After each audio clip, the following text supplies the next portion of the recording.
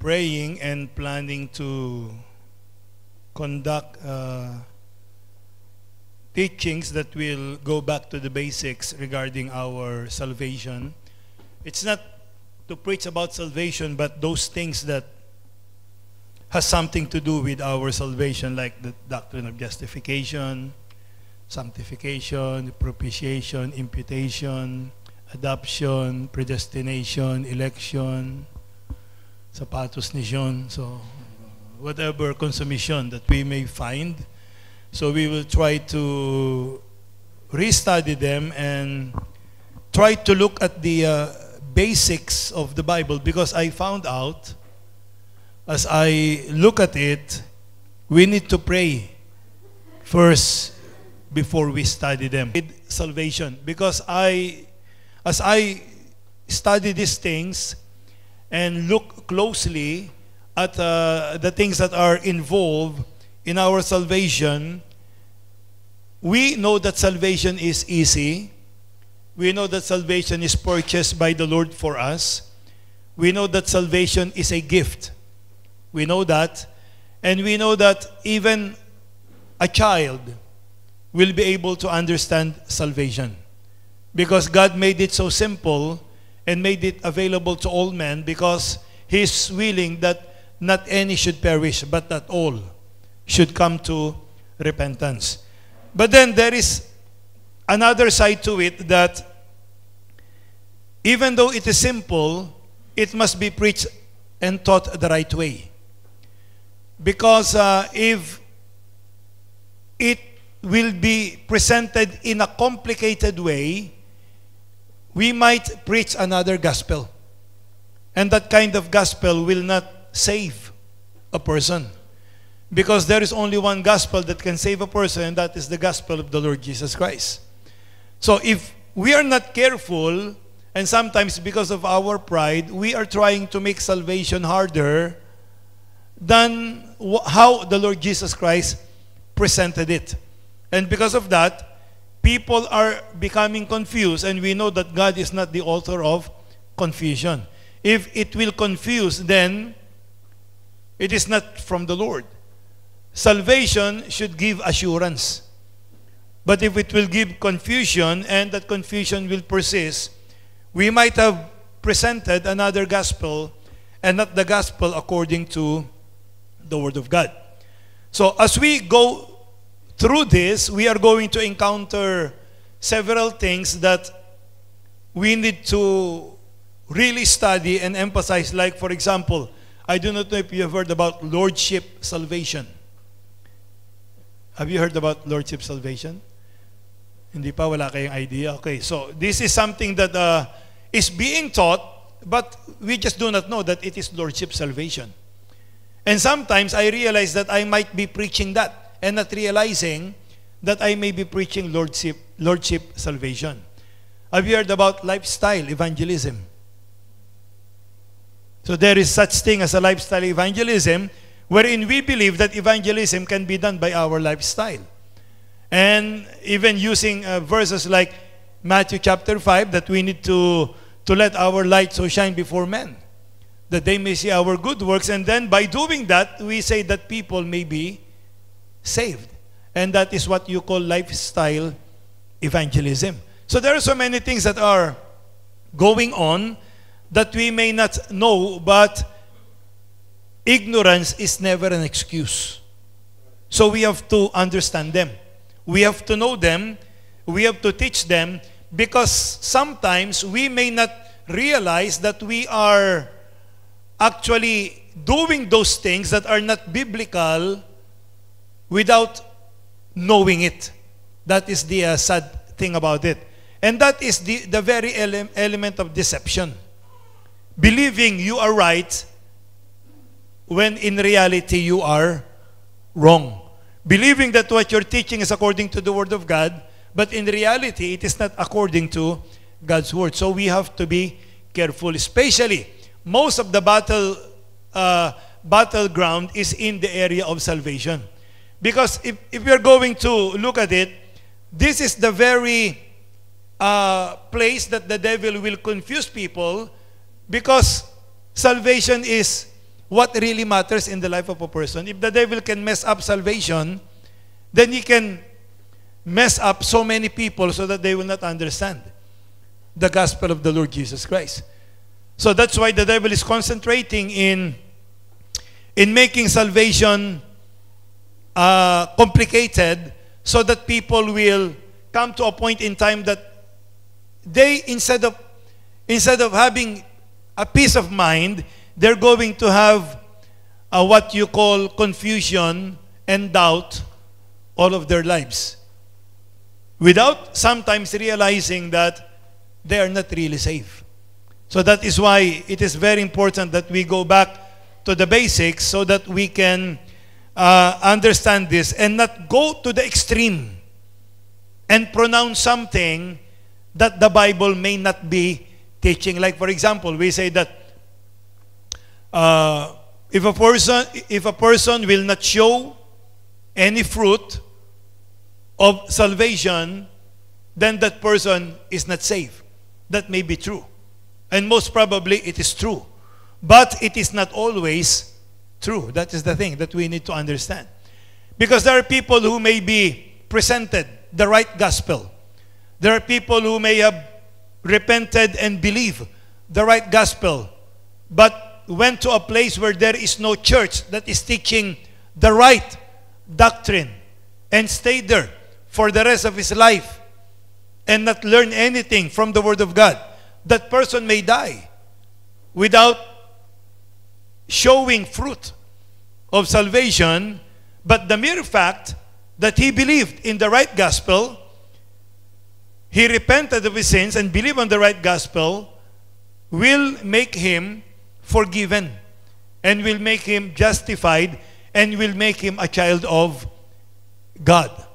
And then I also noticed that we also say this, all of these things are for study. I'm just trying to give what I am looking at this particular time, that a saved person cannot backslide forever. So, what do we really mean when we say that? I believe we have to qualify what that should mean, because saying that a saved person, even if he backslid, will always come back, because if he will not come back, therefore he was not really saved. And that may be true. Amen. But that may not be an absolute. Because what we need to do is to look at salvation and what salvation does in the life of a person. And then maybe look at several cases in the Word of God, and what can we glean from it, and then draw our conclusion from God's Word. Because a person can backslide to the point that God will have to take him home, and therefore that person did not come back. So, how can we judge that person of not coming back? But the mere fact that God took him because of his sin may actually prove that he was saved in the first place. Amen? You see what I'm saying? Because in Corinthians, we can see that Paul says that some of you are sick and some are asleep. Meaning to say dead, because they did things that are contemptible to the Lord's Supper. So meaning to say these people did not have a chance to repent and go back to serving God in the right way, but God took them because of the sin that they have committed. And in the Bible, there is such a thing as sin unto death, which only a saved person can commit. So meaning to say, that person may die because of that sin and may not come back into this life, may not come back while living into the fold of the Lord, but he was taken out because he committed such a sin. And the Lord must take him home because of that particular sin. So these are the things that we need to consider all along as we go through this, what we call doctrine of salvation. So we need to be very, very clear about this so that we will not go to the extreme. Because there are extreme teachings that are going on right now, and we need to understand which is which according to the Word of God. Okay, justification. Justification is more than just pardon. Some Christians confuse or identify justification with pardon. Justification and pardon are not the same. Because pardon is your sentence was commuted if you have been sentenced, or you have been forgiven because of good attitude, because of you are showing improvement, and you were pardoned.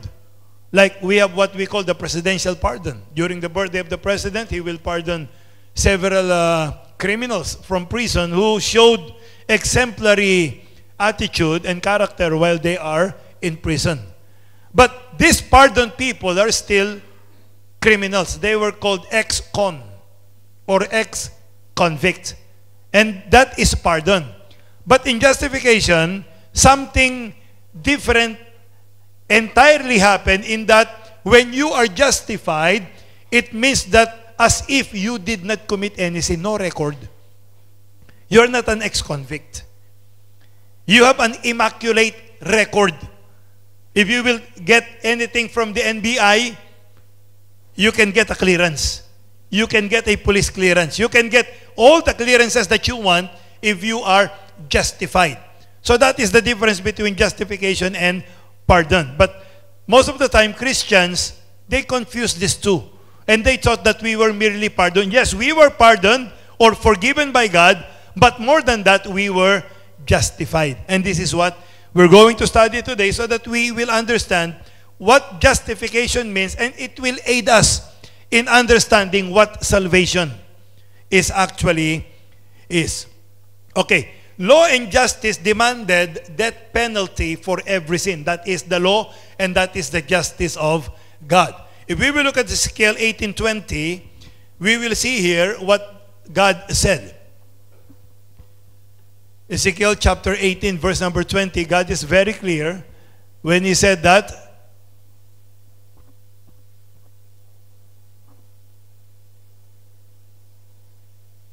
the soul that sinneth, it shall die. So if you sin, then there is a penalty for sin. You are going to pay for your sin, and I'm going to pay for my sin. And the soul said that God said, the soul that sinneth shall die.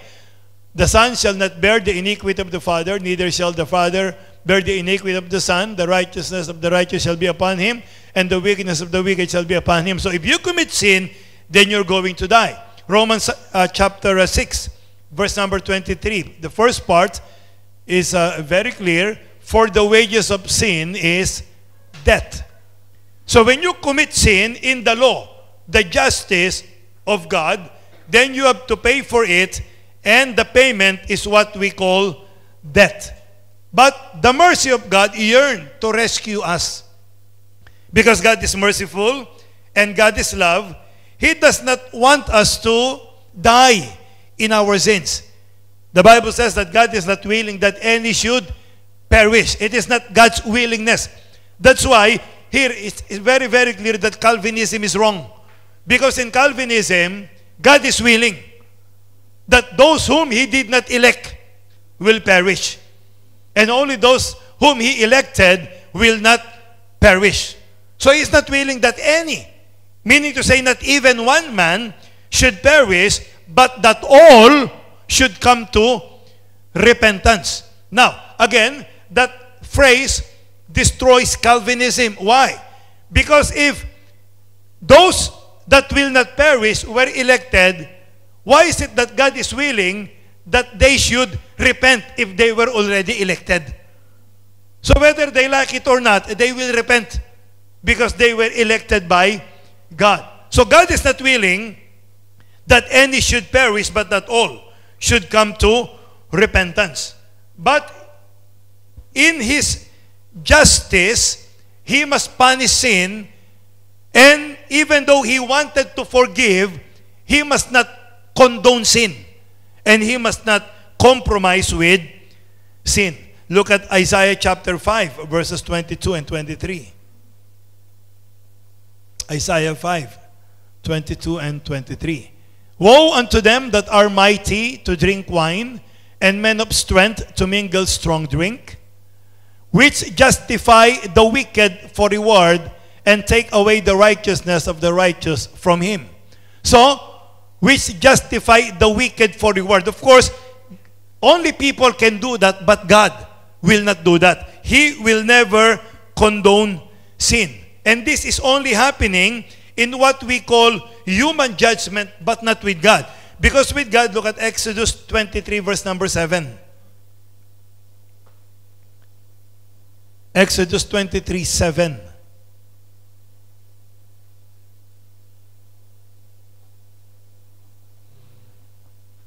Keep thee far from a false matter, and the innocent and righteous slay thou not, for I will not justify the wicked. So if you're wicked, you will be judged by God. Because God is just and God is righteous. But on the other hand, God is love and God is merciful.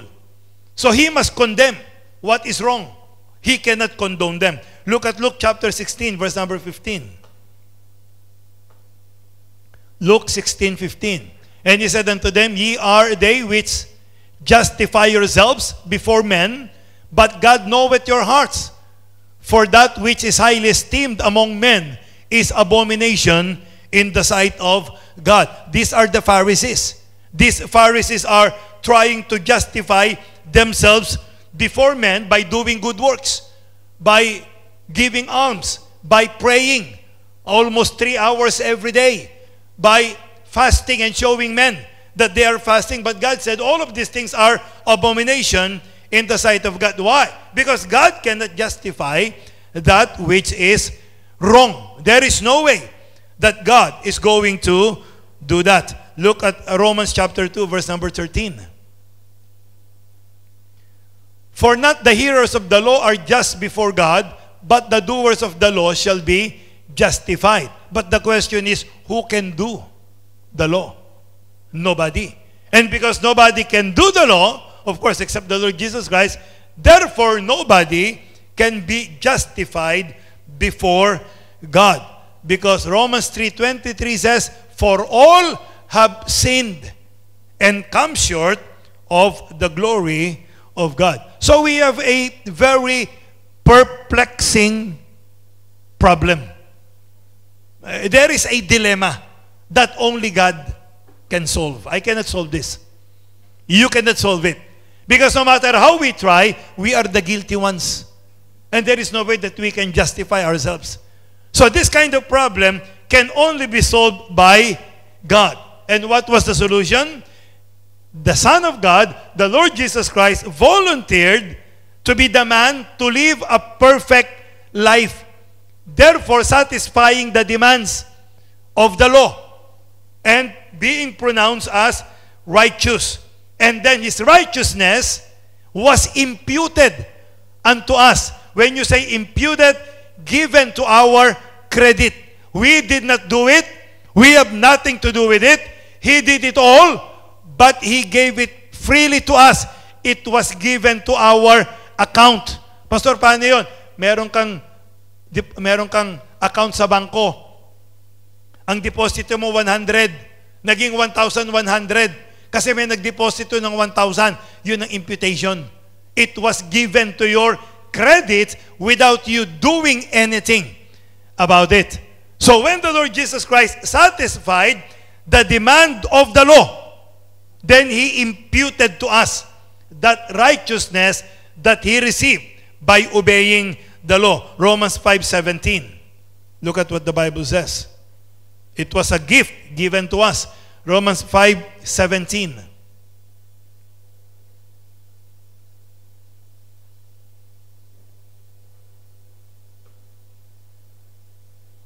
For if by one man's offense death reigned by one, much more they which receive abundance of grace and of the gift of righteousness shall reign in life by one, Jesus Christ. So in justification, we were given the gift of righteousness. We are sinners. We are not righteous, but we are pronounced righteous because the righteousness of Jesus was imputed unto us, given to our credit.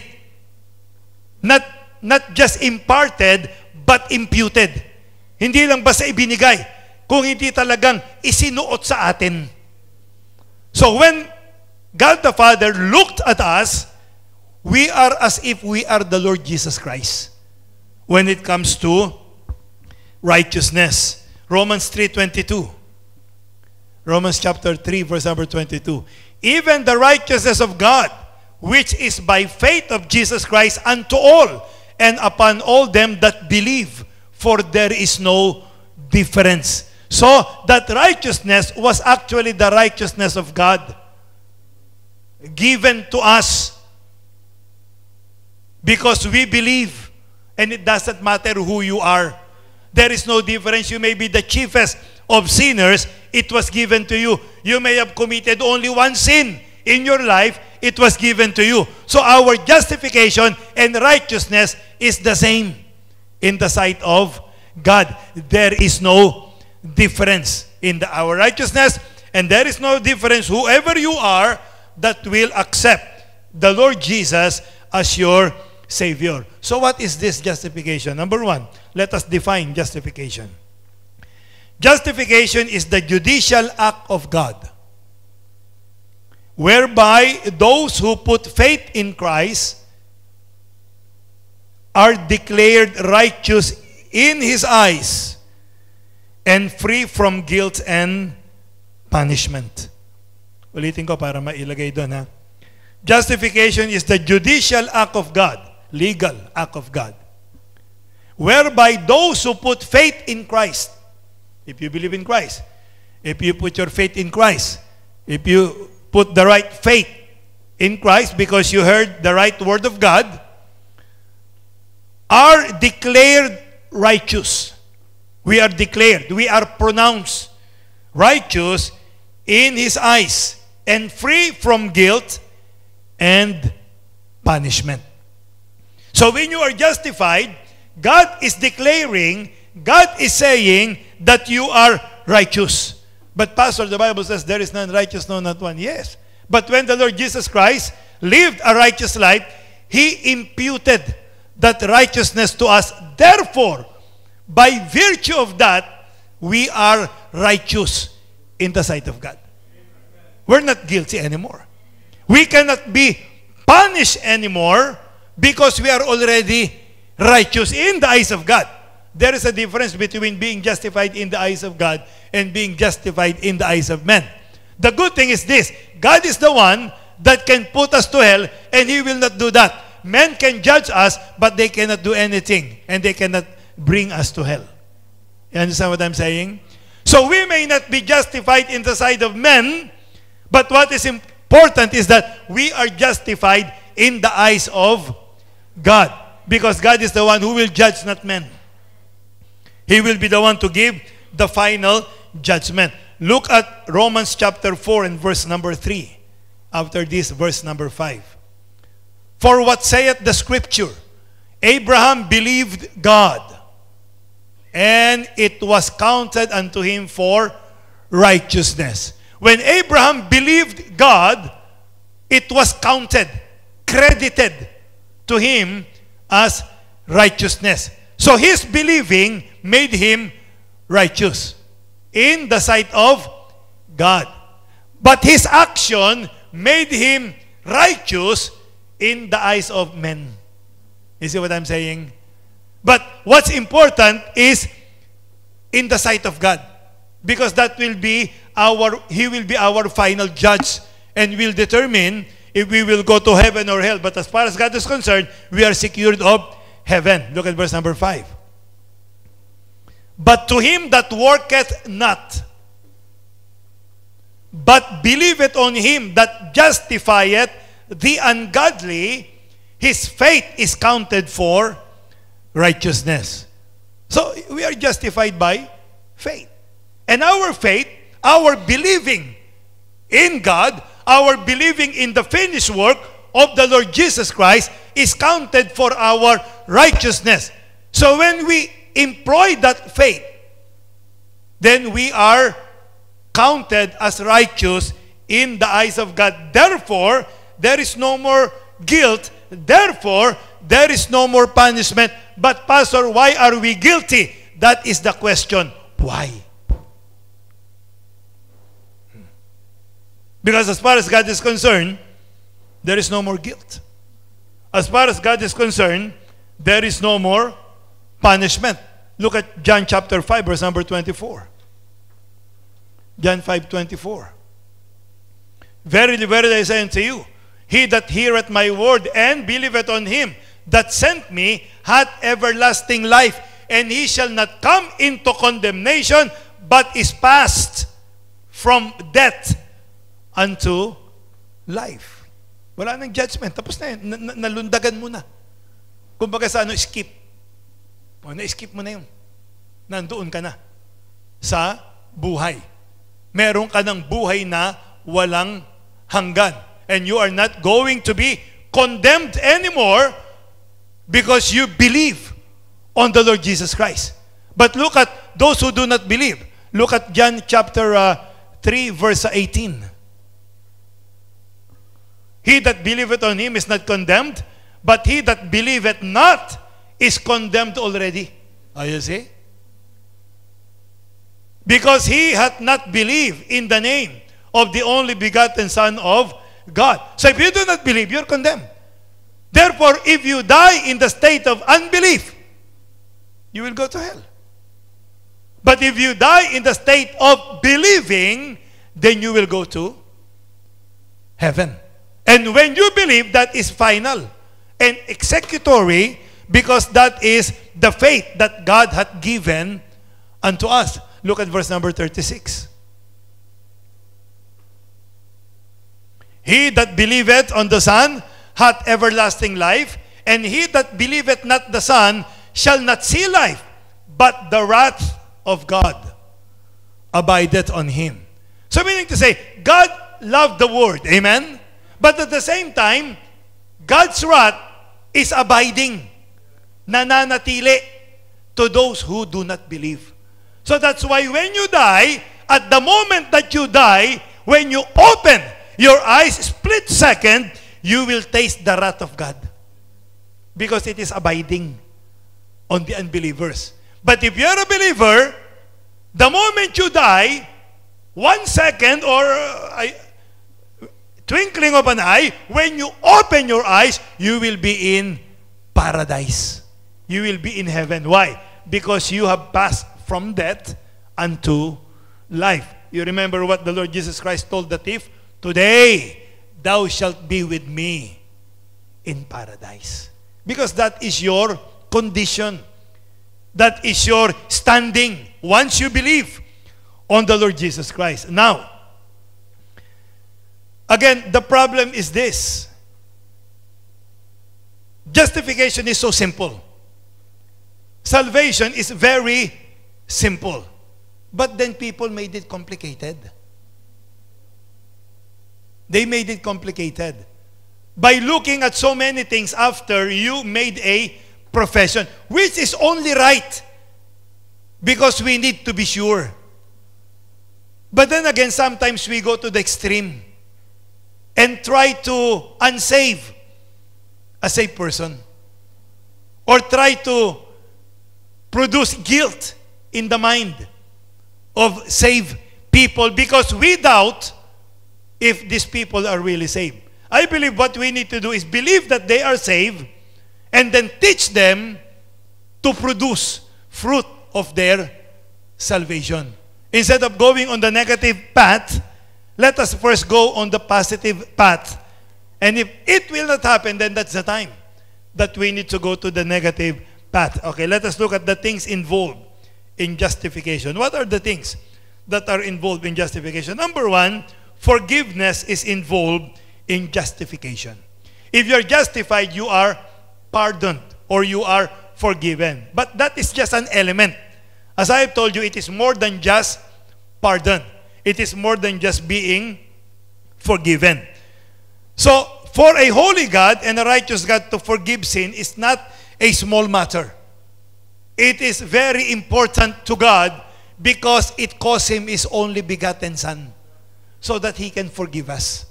So it is not a small matter. It is not a light thing. That's why if you got saved, remember, the price that God paid for our salvation is the very life of His only Son. Ganun kahalaga yun. Kaya pag binabaliwala natin ang kaligtasan, imagine na lang natin kung ano nararamdaman ng Panginoon. Kaya, just imagine after you got saved, you do not even have the desire to worship God. If you really got saved, huh? So what do you think God will feel about it?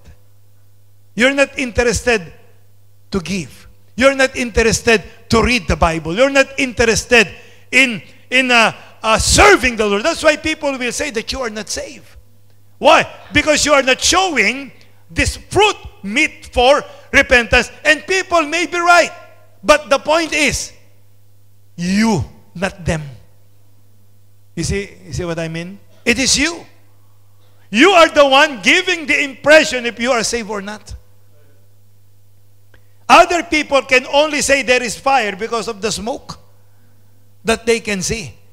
That is the reason why it is very important to understand the elements that are involved in justification, that we are forgiven, and the reason why we are forgiven is because the only begotten Son of God shed His blood, His precious blood, for us on the cross of Calvary. So that is the reason why, if you will not understand these things, maybe, just maybe, the Holy Spirit is not residing in your heart. Because remember, the Holy Spirit is the third person in the Trinity, and He is co-equal with God the Father and God the Son. And God the Son is the one who died. He knew what transpired on the cross of Calvary. So therefore, the Holy Spirit can convict us of sin and of righteousness that the Lord Jesus Christ did for us. So maybe that's the reason why people are saying that you may not be saved, but their pronouncement is not the important thing. The important thing is, did you really believe? Yun importante dyan. Kahit ano pa sabihin ko, ay, hindi ka siguro saved, hindi ka uma-attend. Pwedeng tama ako, pero pwedeng mali ako. Pero ang tanong, ikaw, ano sa tingin mo? Yun yung pinag-uusapan. Because salvation is personal. It is between you and God. We are only spectators. But you are the player. You and God are the main players in your salvation. We are only looking. And we just want to help. If we can see that there's a problem. We just want to give you the warning signs. But eventually, you will be the one to decide and to judge these things. Look at Micah chapter 7, 18 to 19. Because God is in the forgiving business. That is what God wants to do. Who is a God like unto thee, that pardoneth iniquity? You see? That is the desire of, that is the heart of God. That's why He's not willing that any should perish, and passeth by the transgression of the remnant of His heritage. He retaineth not His anger forever, because He delighteth in mercy. We are serving a merciful God. So that is the reason why we can always approach Him. And He will give us what we do not deserve. Because if He will give us what we deserve, then we will go to hell. But He is not willing that any should perish. Verse number 19. He will turn again. He will have compassion upon us. He will subdue our iniquities. And thou wilt cast all their sins into the depths of the sea. He says, your sins and iniquities will I remember no more. That is our God. So He delights in forgiving sins. He delights in pardoning those people who committed sin. So in justification, all our sins are forgiven and the guilt and punishment thereof removed. Look at Acts 13, 38 to 39. Acts 13, 38 to 39. Be it known unto you, therefore, men and brethren, that through this man is preached unto you the forgiveness of sins. Not only sin, sins. You see, there is a problem here. There is a teaching that goes like this. It was taught by the group of Jack Hyles, that the only thing that you need to repent of is unbelief. Because what will bring you to hell is unbelief.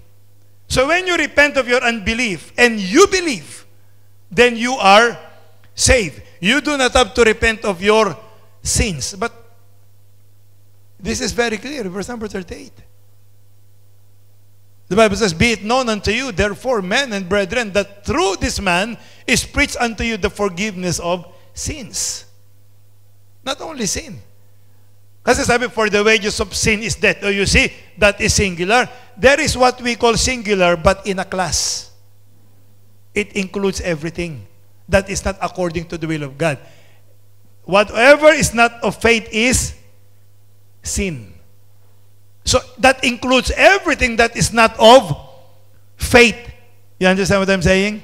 So you do not have to say, oh, that is singular, so therefore that is only the sin of unbelief. So when you stop unbelieving and you start to believe, then you are saved. You do not have to repent of your sins. But the forgiveness that was preached is actually the forgiveness of sins. All of our sins, not only the sin of unbelief. Because if all we need to do is believe and do not repent of our sins, so we can believe and continue sinning. And that is against the doctrine of repentance. Look at verse number 39.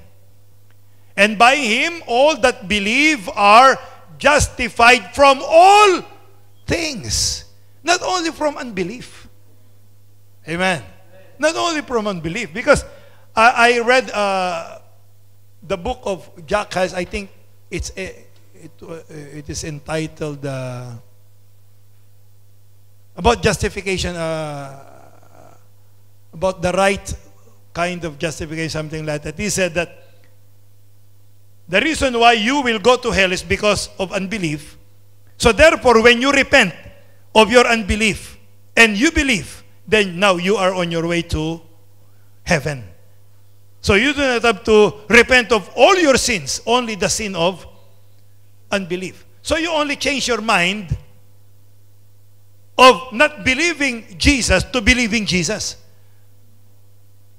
And if you only change your mind from unbelieving to believing, therefore you have not changed your mind from shunning sin into continually doing it even though you already believe. So that is on the other extreme of another extreme of the spectrum that we are looking at when it comes to salvation. But the Bible is clear. And by him all that believe are justified from all things from which you could not be justified by the law of Moses. That is why in justification, it involves forgiveness. And then number two, it involves imputation. I already mentioned this. Meaning to say, credited to us, or it is as if you are the one who did it, of Christ's righteousness. Even though we're not righteous, but because of that imputation, we became righteous in the eyes of God. Look at Romans 3:22. Even the righteousness of God, which is by faith of Jesus Christ, unto all and upon all them that believe, for there is no difference. Meaning to say, the perfect, holy righteousness of Jesus Christ was imputed to the sinners. That's why Paul can call us saints. That is our standing. That is not yet our state. But that is our standing before God. Kaya nga merong sanctification. Doon pa lang yung process na pupunta tayo sa state of being perfect. Pero hindi ngayon. Hindi natin ma-achieve ngayon yan. Yung end ng sanctification ay glorification.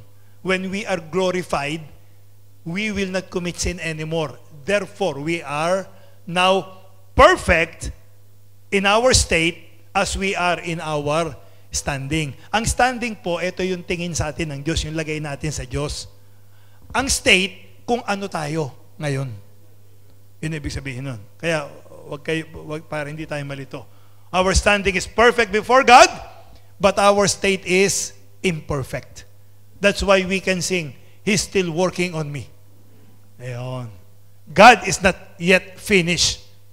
God is still working. He which hath begun a good work in you will perform it until. Merong until. And we need to wait for that. But we must go through what we call sanctification. Okay, the condition of justification. What is the condition of justification? How can we be justified? Faith. Faith is the condition of justification. Galatians 2:16.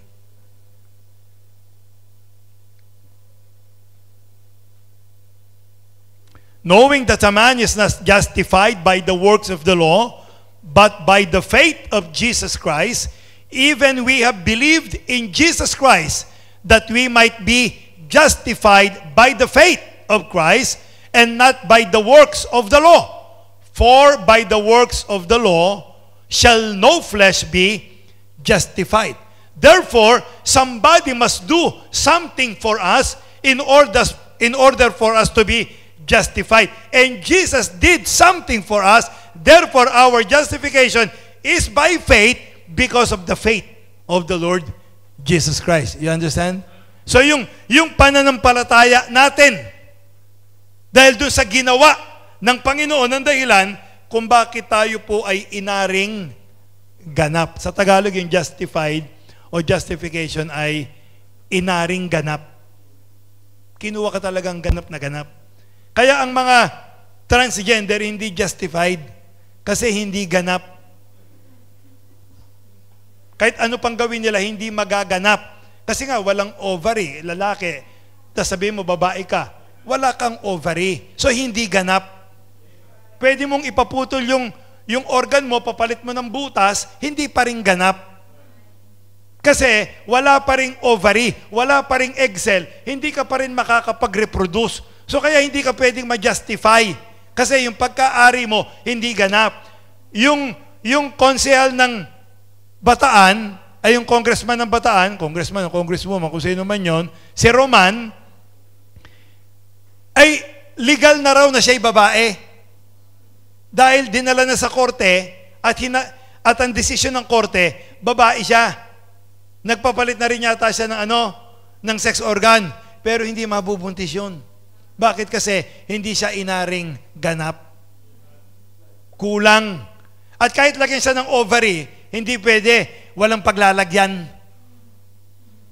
Kasi iba yung physiological makeup ng lalaki, iba yung physiological makeup ng babae.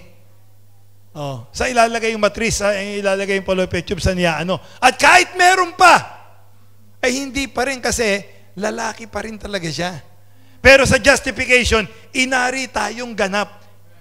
Ibig sabihin, completely by God. That is why we are perfect in the sight of the Lord, because of what the Lord Jesus Christ did for us. Romans 3:26, to declare, I say at this time,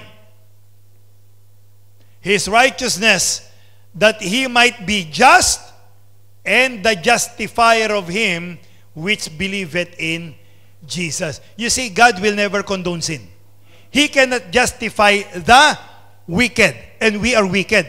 So why were we justified? Because God imputed His righteousness to us. And therefore, He is just when He justified us. Because we are not wicked anymore. We are already perfect, righteous, so He is now just when He justified us. So yun yung ginawa ng Panginoon. Kaya nga, that He might be just and the justifier of him which believeth in Jesus. So when you believe in Jesus, in the sight of God the Father, your righteousness is the righteousness of the Lord Jesus Christ. Yun yung ating yun yung ating kalagayan as we believe in Jesus. Romans 4:5, we read this a while ago. But to him that worketh not. That's why it is very clear, there is no amount of work that you can do in order for you to be justified. That's why when in James chapter 2, James says that, see, that when Abraham offered Isaac, he was justified by works. He's talking about in the eyes of men. Because in the eyes of God, there is no amount of righteousness or work that you can do that you will be justified. It is only by faith. But men cannot see faith. We see faith in works. You understand what I'm saying? We see faith in works. That is why we believe that a person is saved. Of course, we are not absolute judges because of the works. But let us be reminded, number one, there are people who are basically good-natured. Mababait. And that's why some Christians, even though they should not even say this, not even in their wildest imagination, can even say that, well, sometimes unbelievers are better than us because their life is more righteous than our lives. Of course, that is wrong because the righteousness of unbelievers are as filthy rags, according to the Bible. But that is according to the eyes of God, not according to our eyes. For us, in our eyes, a good deed is a good deed. Example, an unbeliever helped you. That is a good deed as far as you are concerned. And you will be grateful for the person who did good to you, even though that person is an unbeliever. That is in our eyes, but it is completely different in the eyes of God. That no matter what they do, if they are not saved, it is filthy. It is abomination in the eyes of God. So, an unbeliever helped me, and I am grateful, but in the eyes of God, that person is abominable. So that is what we need to understand. So, we cannot judge justification solely on the action of people. Because there are unbelievers who can do good. And there are believers who lacked in doing good.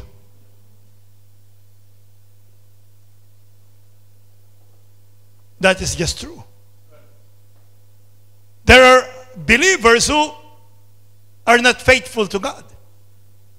Or the unfaithfulness is very glaring. That sometimes we think that and ask the question, is this person really saved? Is he really saved? Why is he acting like that? So we may be right and we may be wrong. But the final determinant of justification is faith in God. So my question is this. What if Abraham did not go to Mount Moriah and offered Isaac?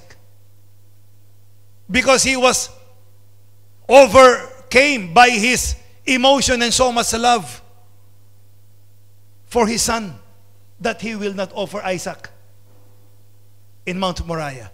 We will say that, well, maybe Abraham did not really believe God. Because if he really believed God, he should have offered Isaac. So why? What can we say when Abraham lied about Sarah? Is he then not saved because he lied? Is he saved because he offered Isaac? What is the final determinant of justification? It is our faith. It is not our action, though action plays a very important role, not in justification, but connected to justification. But we have to be careful in saying those things because we have a case in the Word of God. And when Abraham believed God, it was counted to him for righteousness, and his succeeding actions did not determine his justification, but his faith, his belief in God. You see what I mean? Because he lied. And he offered Isaac. And when he offered Isaac, the Bible says, he was justified when he offered Isaac. You see then how a man is justified by his works? That is in the eyes of men. But remove the account of Isaac and emphasize on the account of him lying twice over his relationship with Sarah. What can we say then to Abraham? So we have to be careful to say things according to the Word of God, not to say it according to how we perceive it. That is something that is very important, and that is something that we must look at so that we will not be giving a wrong impression that justification or salvation sometimes is because of works. And that is what you call lordship salvation. That a person who is truly saved will do good works, of course, but again the question is, how much good works can we do in order to prove that we are saved or not? That is again the question. So that is why we must always be on the positive side and try to teach people how to produce these works of salvation. And if it will not work, then of course we need to warn and tell them of the danger of not really being justified by the Lord because of the things that are happening in our lives. So the best of men need to be saved by faith in Jesus Christ, and wicked sinners can also be justified in the same way. There is no difference. So the means of justification. What are the means of justification? Number one, by God. He is the author of justification. He is the author of justification. Romans 8:33. Romans 8:33.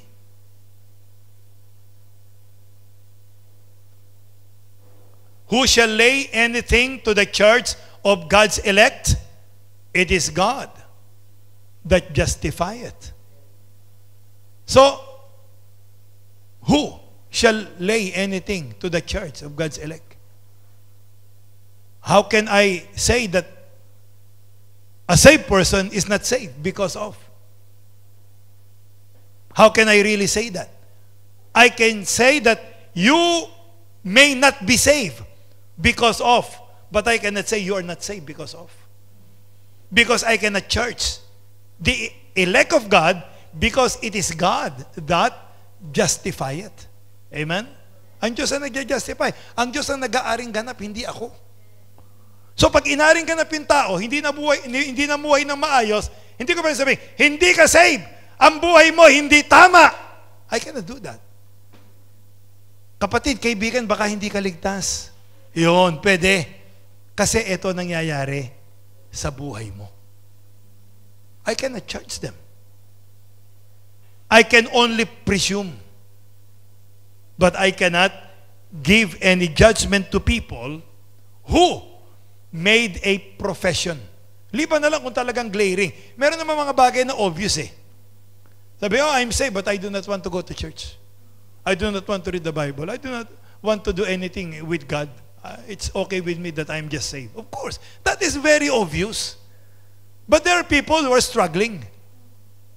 And our job is to help them get through those struggles by the grace of God. Again, justification is a judicial act performed by God the Father, and He is our Almighty God. Number two, it is by grace. Grace is the foundation or source of justification. Again, Romans 3:24. Being justified freely, Romans 3:24. Being justified freely by His grace through the redemption that is in Christ Jesus. So justification is free. It is salvation. It is the gift of God. You cannot purchase your way to salvation. There is no way that you can buy your stairway to heaven. There is nothing that you can do in order for you to be justified. It is by grace, unmerited favor given to us by God, and God alone because of the faith that He gave us so that we can apply the faith and we can receive free justification. And that justification is through the redemption. Why? Because it means that we were sold into the market of sin. In a Greek market is agora. When Adam committed sin before God, we were sold into the market of sin para tayong isinanla. Nakasanla tayo ngayon sa kasalanan. If you will study in Bible school, systematic theology, yung redemption is the doctrine of what we call exagorazo. Yung ex out. Ibig sabihin, we were bought out from the market of sin. Kaya, redeem or redemption. Redeem, how I love to proclaim it. Redeemed by the blood of the Lamb. I am redeemed by the blood of the Lamb. Di ba? Yun nangyari sa atin. We were redeemed. Ayan. How I love to proclaim it, redeemed by the blood of the Lamb. So may redemption na nangyari. When we were redeemed, we are no longer under the market of sin. So that is free redemption or justification. So it is only by grace. Look at Titus 3:7. Titus chapter 3 verse 7. That being justified by His grace, you see, we should be made heirs according to the hope of eternal life. Why do we have eternal life? Because we are justified by the grace of God. That's why all throughout the Bible, salvation is only by grace. Nothing that we can do in order to obtain salvation. That is why pride is not part of being saved. Ako, save ako, kayo. Hindi. No. Hindi. You cannot say that. You must not even do that. You cannot be proud of your salvation. You must be humbled by your salvation. That even though I'm not worthy, God saved me. And it is my prayer that you too will be saved. That is the attitude. Meron nagsosoul winning. Ayaw niya maniwala. Sige, go to hell. Kanya. Punta sa iba. Hindi ganun. Ayaw nga natin mapunta sa... Ayaw nang Diyos mapunta sa impyerno tayo. Kaya naman gustong-gusto mo. Oh, hindi magandang attitude yun. Baka masabing save ka ba talaga? Oh, di ba? Kapag meron tayong attitude na gano'n. Kaya minsan nahahatulan tayo because of the attitude that we show. So there must be no pride when it comes to salvation. So it is by God, it is by grace, it is by the blood of the Lord Jesus Christ. Look at Romans 5:9. Much more, sabi niya eh. Then, being now justified by His blood, we shall be saved from wrath through Him. So ano yung pinambayad? Blood. Kaya mga naniniwala sa bloodless sacrifice, abay, hindi. Yun, masasabi mong hindi save yun. Kasi wrong gospel yun. Ay, hindi. We cannot be saved by the blood of Jesus Christ because it already dried up. It was shed more than 2,000 years ago. Are you limiting God? Are you judging that God cannot make His blood effective forever? The Bible is clear, much more than being justified by His blood. So if they do not believe in the blood, therefore they're not justified. They're still guilty before God. And because of that blood, we shall be saved from wrath through Him. And then, we are justified by His resurrection. Look at Romans chapter 4, verse 25. Who was delivered for our offenses and was raised again for our justification. So why is resurrection important in justification? Because when the Lord Jesus Christ was resurrected, it proves that His sacrifice was accepted by God the Father. And therefore, we are justified because of that acceptance. Remember, in the Old Testament, during the Day of Atonement, when the blood was not accepted, the high priest will die, and the sins of Israel will not be forgiven for that whole year. So that is why resurrection is the proof that we are justified, and the sacrifice of the Lord Jesus Christ was accepted by God the Father. Yun ang ibig sabihin nun. Yung justification by resurrection. And then, the evidence of justification. Ito na yun. Ito yung sinasabi ko kanina. Pastor, how about work? Meron yan. That is the evidence of justification. Works, if you are truly justified, this justification will manifest in good works. So, a justified person will do good. That's it. How much good? I do not know. How many? I do not know. Until when? I do not know. But a justified person will manifest his justification in doing good works, just like Abraham when he offered Isaac. But along with these good works are sins, because Abraham lied about Sarah. And Abraham fathered a son outside of God's covenant. You see what I'm saying? So therefore, if we will only judge the justification of people because of works, there is a danger that we will make a wrong judgment. But a justified person will do good. Especially so if it will not entail much effort to do that which is good. Like attend church. Normal yun sa justified na tao na umattend ng church. Magbasa ng Bible.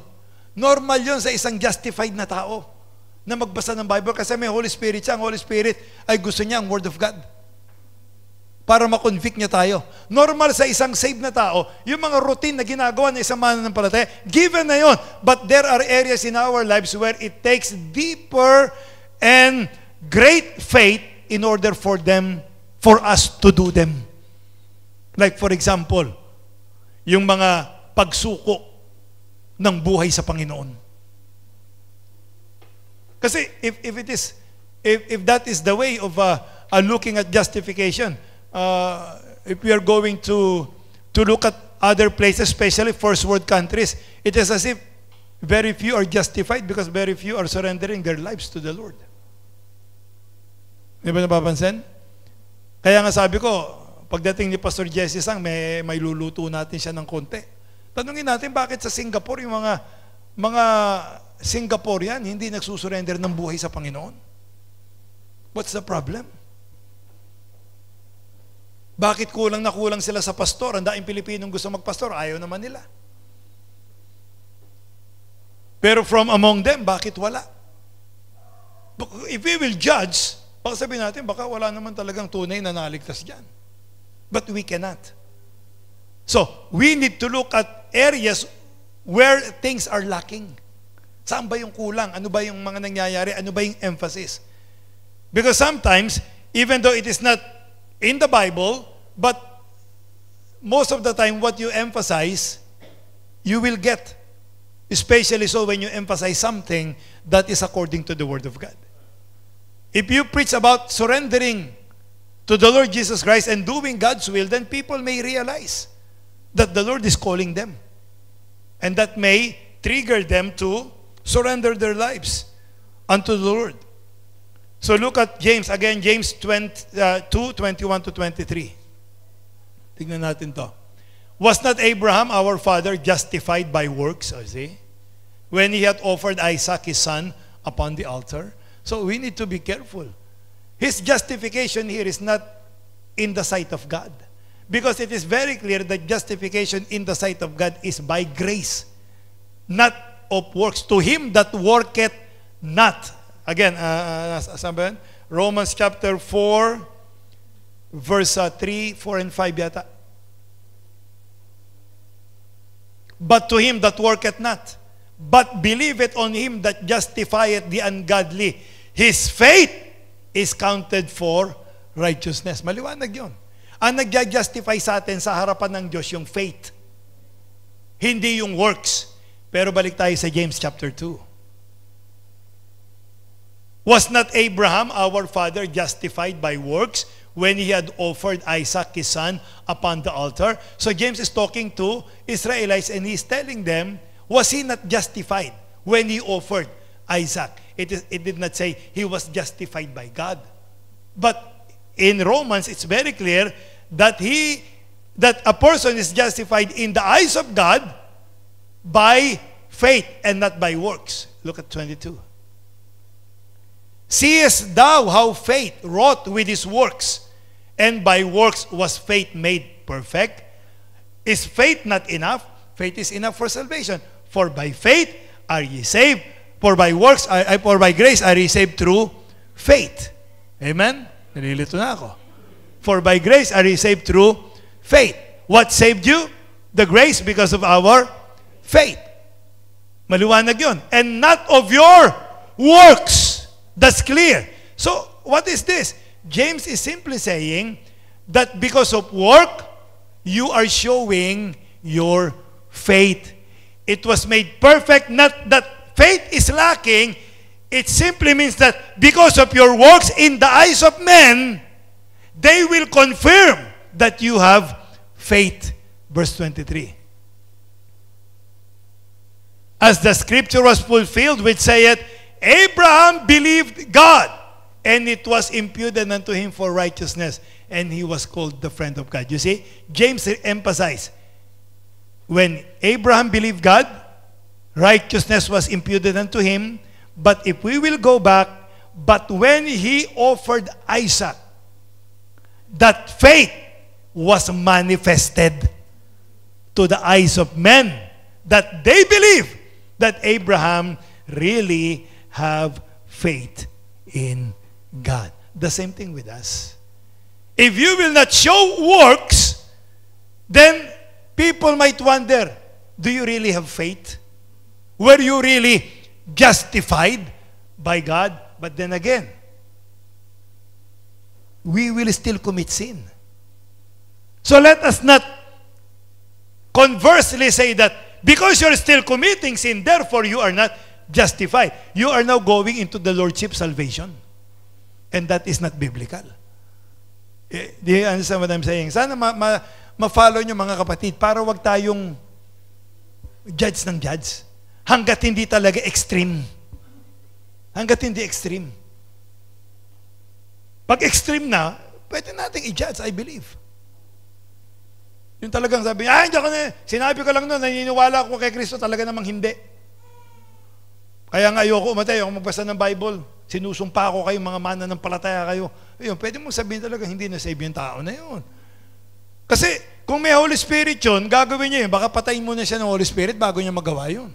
And that may be a sin unto death for this kind of people. You understand what I'm saying? So that's why we have to be careful regarding this thing. Pero, the evidence of justification is work. Whether you like it or not. Because we are created unto good works. Therefore, a saved person will do good works. And the good works that a saved person will do is acceptable to God. But the good works that an unbeliever will do is not acceptable unto God. There lies the difference. That's why you cannot say that an unbeliever is more righteous than a believer. That is abominable.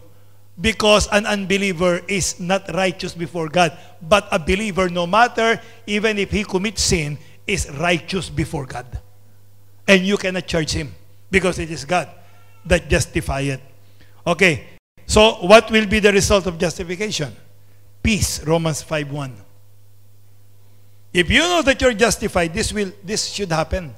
Therefore, being justified by faith, we have peace with God through our Lord Jesus Christ. So justification or salvation must give us peace, not confusion.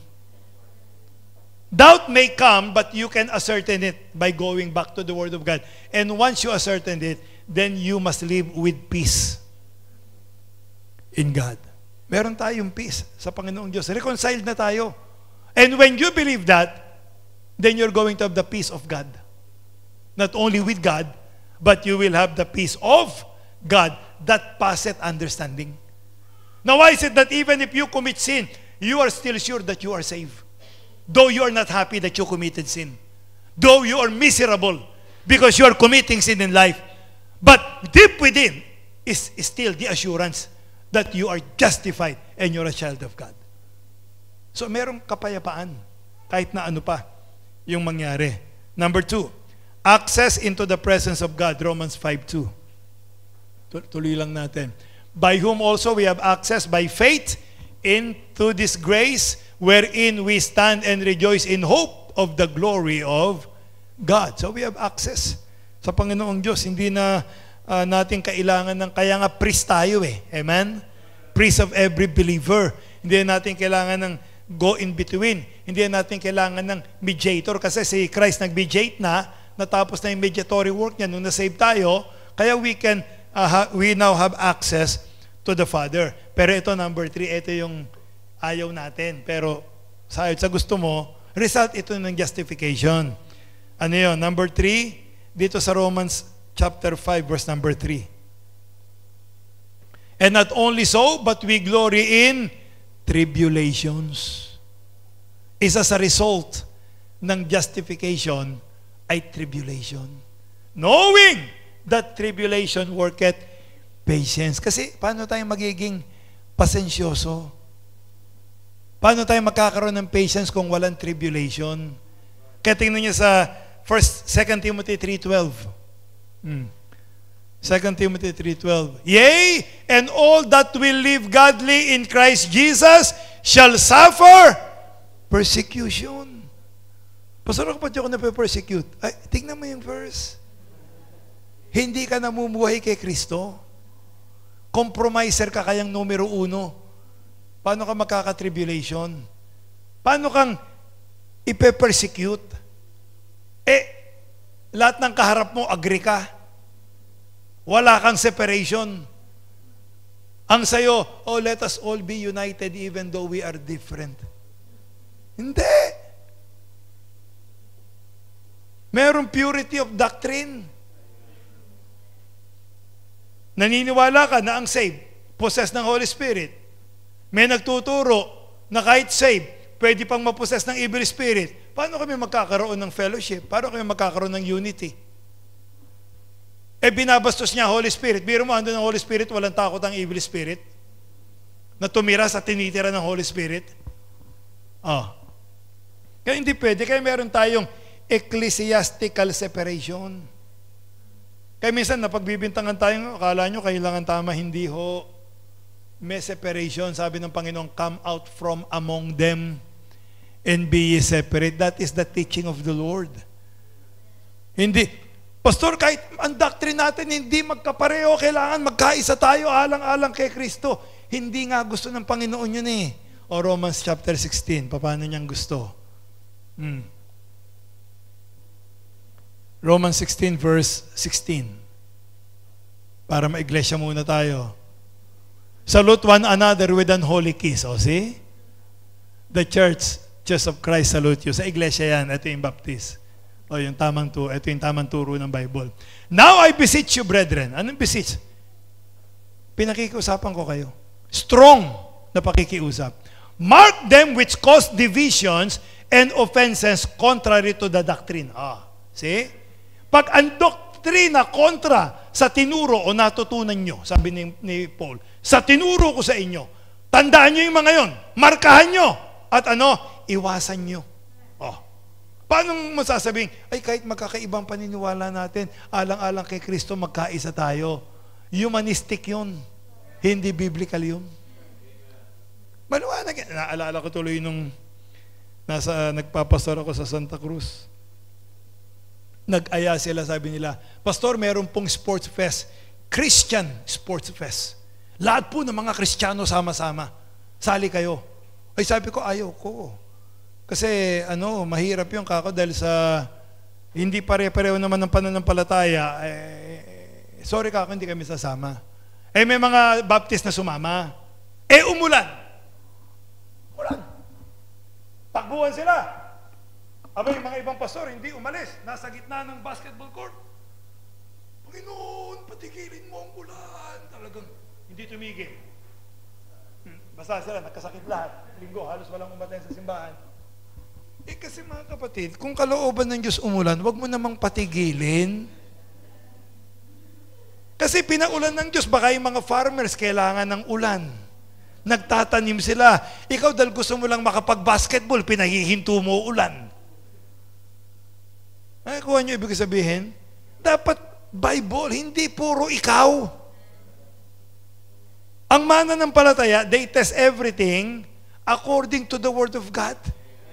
Oh, avoid them, 18. Ano sabi pa dyan?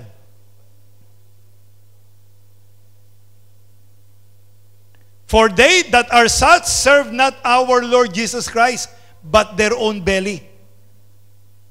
And by good words and fair speeches, deceive the hearts of the simple. Kaya hindi pwede. Kailangan talaga may separation. Kaya kapag ka justified ka, tribulation. Ito ngayon yung magwawakas tayo rito. Andain ngayon takot na takot sa atin sa Pilipinas. Dahil nga sa Soji ang pronounce nila eh. Soji Bill. Nagkaroon na ng prayer rally sa tapat ng Senado ng iba-ibang churches. Kasi ecumenical movement yan eh. Ako, kaya nga sabi ko doon sa eksenang yun, medyo bilib ako sa paninindigan ni Jeremiah Punsalan eh. Sabi niya, no, we will do our prayer meeting in our church, but we will not go there. Because it is an ecumenical prayer rally.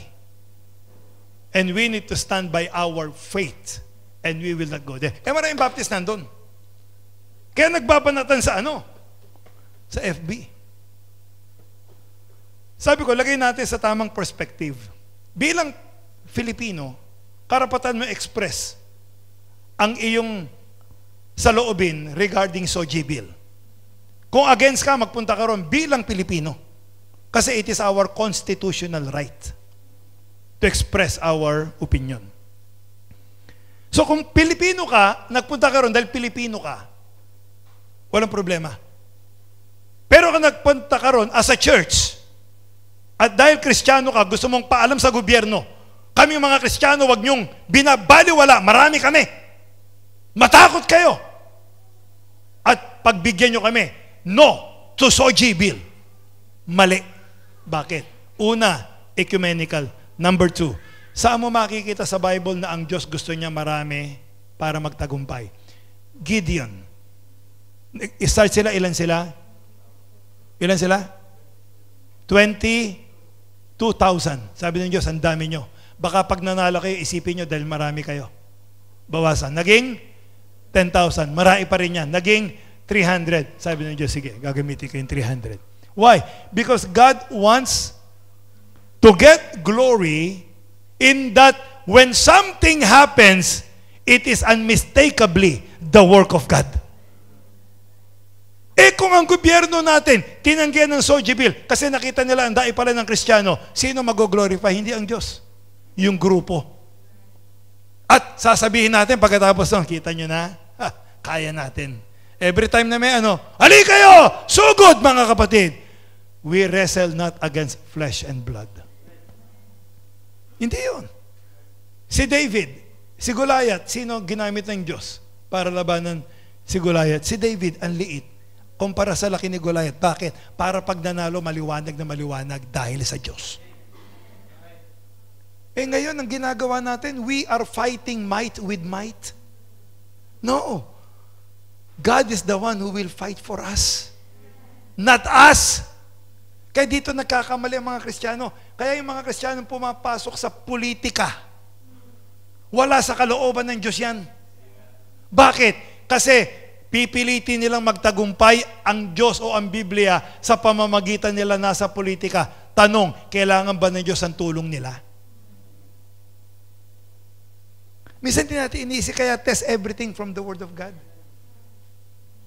Kahit nga, kung gusto nga ng Diyos baguhin ng Pilipinas, sa isang ilap mata, babaguhin niya. Walang makakakontrol, walang makakatanggi. Gusto ng Diyos, baguhin lahat ng isip ng mga senador? Sa isang kisap mata, mababago niya lahat yan. Na hindi kailangan ng tulong natin. Amen? So kailangan sundin natin yung Biblia, yung alituntunin ng Panginoon. Ilan ang nag-turn sa word upside down? 120. Nung day of Pentecost. Oh. At sino pa ang sabi nila? Di ba nagtaka yung mga tao? Sino yung mga yan? Galilean. Meron bang mabuting galing sa Galilee? May edukado bang tao ron? Pero they know our language. Ano sabi nila? This is the work of God. Yun ang ganun trumabaho ang Diyos. Kasi tayo, isip tao tayo eh. Tayo, mas marami, mas makapangyarihan. Sa Diyos, mas unti. Mas makapangyarihan. Si Moses, nung nasa Egypt siya, may kapangyarihan siya, wala. Meron. Second in command siya. Sinubukan niyang gamitin ng kapangyarihan. Ano nangyari? Napalaya siya. Nagpunta siya sa desert. Ilang taon? 40 years until sabihin niya, Panginoon, wala akong kaya. Nung sabi niyang, hindi mo kaya, o gagamitin na kita. Kasi, pag may nangyari, alam mong ako, hindi ikaw. Eh kung matalino ka, may nangyari. Galing ko kasi. Ay, yung church na yun, kaya ganun kalaki yun. Magaling kasi pastor dun eh. Sino naluluwalhati, kapatid? Sino na itataas? Yung pastor. Pero, alam mo yung pastor dun, wala mang pinag-aralan, pero talagang pinagpapala ng Diyos. Kaya nga sabi ng Bible, not many wise. Meron ding wise, pero hindi marami. Amen. Not many wise.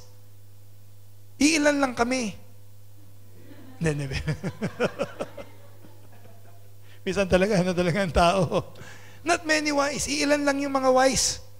At yung mga wise na yon, kahit pinagpala, hindi kumukuha ng kaluwalhatian ng Diyos. Sila nga yung sikat pero low profile. Yung makikita mo, sabi mo, pambira, napaka-approachable ng taong yun, pero kilalang kilala. May mga tao, hindi pa kilala, hindi na approachable. Kita mo ngayon, may mga pastor, tapos mag-preach, hindi mo pwedeng kamayan. Yung mga bodyguard, di ikot agad. Walang makalapit, baka daw patayin. Sabi ko, ano yung kriminal ka ako, wanted? Yung pastor at papatayin? Hindi, galit ang diablo dyan. Ang diablo galit sa bawat Kristiyano. Hindi lang sa, kasi ginagamit ng Diyos yan. Lahat ng Kristiyano ay pwedeng gamitin ng Diyos. At ang Diyos, pag hindi pa appointed time para mamatay ka, hindi ka mamamatay. Para kasi lito lapit, pag hindi ka pa appointed ng Diyos mamatay, kahit pagpapariling ka, yung mga bala, umiiwas. Di ba napansin si Lito Lapid? Di ba pag nakipagbarilan, 100 niya, bumabaril din lahat yun. Pero walang tumatama kasi umiiwas yung bala.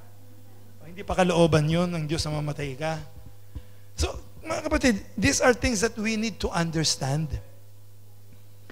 Na, if you are justified, there will be tribulation. Takot na takot tayo. Tingnan yung Diablo Tuso. Hindi makapasa sa national, ginapang nila sa mga local government units. Pasado na sa napakarami probinsya. Napakaraming syudad. So takot na takot ngayon. Naku, hindi na tayo pa sa makapagbabible study. Pag nagsabi tayong homosexual, pwede tayong makulong, pwede tayong ibilanggo.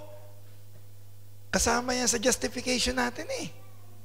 Actually, sabi ko nga, pinahintulot na ng Diyos yan. Alam niyo kung bakit? Kasi napakaraming mga simbahan, napakaraming mga Kristiyano, napakaraming mga pastor na ang buhay ay maginhawang masyadong masarap. Wala nang hirap. At sabi ng Diyos, ngayon ko napalilitawin kung sino yung mga tunay. Makikita natin ngayon. Kahit bawal pa. Ibig sabihin, pag may batas na bawal, hindi ka na mangangaral. Pag may batas na bawal, hindi ka na magpipreach. Pag may batas na anti-discriminatory, hindi ka na pwede mag-Bible study. Gawin mo pa rin. Sabi nga nila, baka sabihin, Pastor Joel, kaya ang lakas ng loob mo kasi nasa Cambodia ka eh. Hindi kahit pag uwi ko ng Pilipinas, magpipreach ako. Gagawin ko pa rin. Bakit? Kasi, nakita ko na sa Bible yan. Kinulong sila Peter. Gumawa ng paraan ng Diyos, nakalaya sila. Winarningan sila. At ano ang sagot nila? We ought to obey God rather than men. Oh. So anong pagkakaiba? Hindi ba ang ganda nun, nakulong ka? Huwag mo naman, ay, kulong niyo ako! Huwag naman ganun. Nakulong ka kasi nangangaral ka. Huwag naman yung, alam nyo, wisdom. Hindi yung alam mo nang may ordinance. Alam mo nang bawal.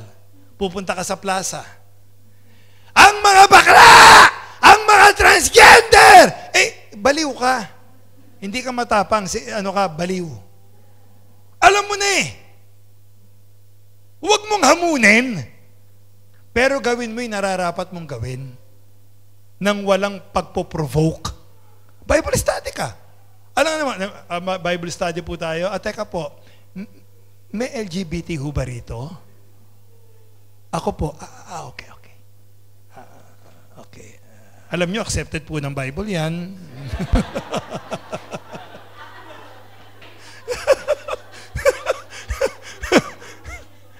Hindi. Mag-Bible study ka, wag mo nang tanungin kung may LGBT.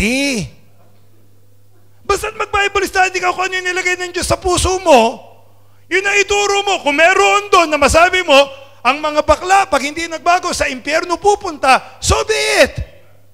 Nagkataon, pastor, may LGBT. Kulong ka. It doesn't matter. I obeyed God. Amen. I obeyed God. Kaysa naman yung, bago po tayo mag-start, may LGBT ho ba rito? O ito may LGBT, baguhin ko mensahe ko. Dito tayo. NIB ho tayo. Di ba? Kasi ron sa NIB, pag sinabi mong ang mga effeminate, pag nagsinabi mong ang effeminate, ay hindi kalooban ng Diyos, pupunta ka sa impyerno. Nakalimutan ko yung verse pero somewhere sa ano eh. So, ganyan ang nangyayari. Kaya, sabi ko nga, nakakatakot kasi ang diablo, win-win situation. Magwawakas ako, merong pastor Vincent Villavicencio na nagpadala ng kanyang mga video at na-share. Kahit sa IBMA, nakashare eh. Calling for all Christians to unite in order to fight Soji Bill. Tingnan nyo ha, hindi natin napapansin. In a subtle way, inaalis yung line of separation. Pinapayunite tayo as Christians against Soji Bill. Walang problema kung pinapayunite tayo as Filipinos against Soji Bill. Yes, I will be there. Pero tayong mga Kristiyano mag-unite against Soji Bill, no. That is ecumenism. Pag ginawa natin yon at nagtagumpay tayo, ang sasaksak sa isipan natin, tama pala ito, makapangyarihan pala tayo. So next na presidente, sa atin naman gagaling. Nawala na yung ating mandate na ang church ay nilagay ng Diyos para sa spiritual matters. At isinetap niya ang gobyerno para sa mga material matters, temporal matters. Sa atin, eternal matters. Pag na-sidetrack tayo, makinig kayo, pag na-sidetrack tayo ng diablo, hindi na tayo magko-concentrate sa kaligtasan ng tao. Magko-concentrate na tayo sa ikagaganda ng lipunan. Na anong sabi ng Bible? It will become worse and worse. Tayo na mismo ang kumukontra sa itinalaga ng Diyos. Tayo na ngayon ang magiging kaaway ng Diyos. Pansin niyo mga kapatid, ganyang katuso ang diablo. Pag hindi mo tines lahat sa Bible, pag emotion mo, pinairal mo, kuha ka. Ipinopisay na ng Diyos, magiging pasama ng pasama, katulad nung panahon ni Noah. Di ba? Sabi ng Bible. Tapos ikaw ngayon, hindi, maglagay tayong presidenteng Kristiyano para bumuti. Hindi nga, sabi ng Diyos, pasama ng pasama eh. Ano ka ba? Ang ihanda natin yung mga maliligtas bago dumating yung rapture. Bago mag-tribulation, maligtas yung mga dapat, yung mga maligtas, yung mga tao magkaroon ng chance maligtas. Yun ang trabahuhin natin, hindi ang gobyerno. Hayaan natin ang Diyos, ang kamay niya, ang kumilos dyan. Hindi tayo makikialam dyan. I-exercise natin yung rights natin as citizens. Pero hindi tayo papasok dyan dahil hindi yan ang panawagan ng Diyos sa atin. Ang panawagan ng Diyos is to preach the gospel to every creature. No more, no less. Kaya pag di tayo naging maingat, hindi natin ma-justify yung ating justification. At magiging kaaway pa tayo ng Diyos. Tayo pito mayo. Father, we thank you, Lord, for the